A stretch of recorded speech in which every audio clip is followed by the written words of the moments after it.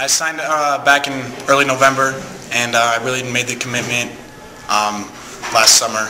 I decided that was the place for me to play, and I wanted to stay home, stay close to home, and play for the Utes. What were some of the factors of you choosing Utah over some of the other schools? Because you had plenty of schools after you. I just really, I really like where the program is going. Really like the coaching staff. How they've kind of turned the program around, how they're running things. And I just really want to stay home, play for my hometown team. I've been a Utah fan my whole life, so I just wanted to stay with the Utes. Is it something that you've dreamed of as far as growing up as a kid, going to the University of Utah and playing for them? Definitely. I've always thought of myself playing for the Utes, and then when I started getting recruiting by them, and I had some other offers as well, but I decided that's what I wanted to make that dream a reality. Talk about a little bit about your some of the other offers you had. What are some of the schools that were after you? I had a few other offers from Utah State, Arizona State, and a couple other small ones, and then I could have gone to Stanford. Could have pursued that if I wanted to, but I just came down to it. I just really wanted to go to Utah, and that was the right place for me. But I really enjoyed getting recruited by those other schools and had a good experience with them.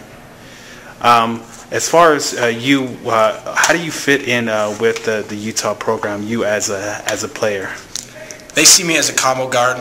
I'll be able to play the point and also play the two a little bit. So play with the ball in my hands and then be able to come off screens off the ball. So that's kind of how they see me. My personal opinion is that you really compliment who they have right now is Jordan Leverage. You really compliment him as a player. Him also being a Utah high school player. Are you looking forward to playing with him? Definitely. Jordan's a really good player. He's doing a great job for Utah right now, and I'm really excited to get to know him better and play alongside him with the other Utes as well.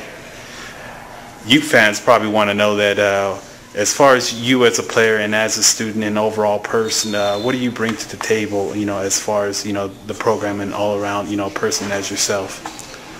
Well, I think since I'm a Utah kid, I know a lot about the program.